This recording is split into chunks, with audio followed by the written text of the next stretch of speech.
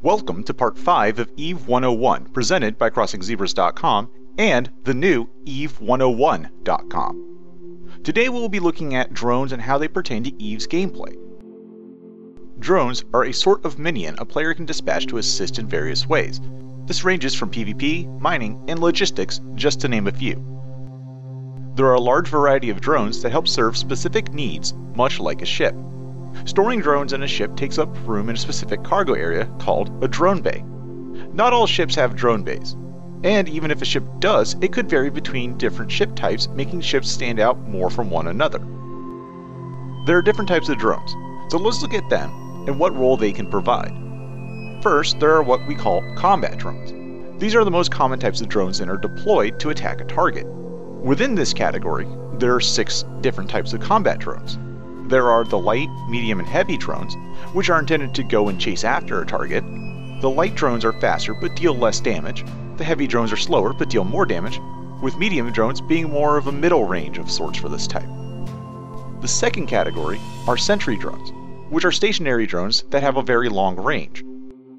Then there are fighter and fighter bomber drones, which are the largest of the drone types and are used by capital and super capital ships. The second type of drone are electronic warfare drones, or EWAR drones for short.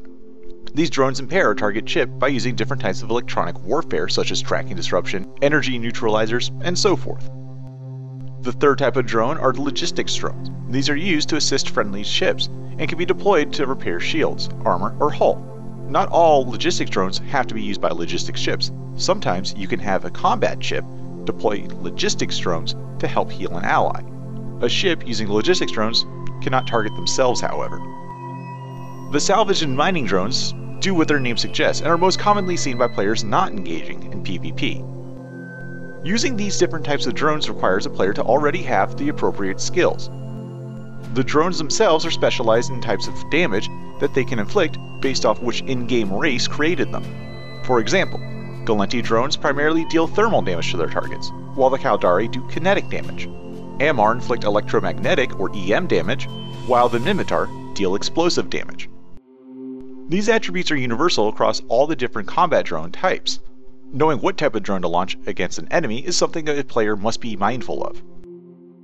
When a player launches their drone while in space, they will see their drone health in the drone window. Each drone, like a ship, has shield, armor, and hull states of its health. When those run out, the drone is dead. One thing a player must also be mindful of when they launch their drones is the distance from their ship the drone ends up. This is known as the drone control range. This distance allows drones to engage in their activity without being cut off from the ship's computer. Players can train certain skills to increase this range, allowing their drones to chase after a target further away from their ship.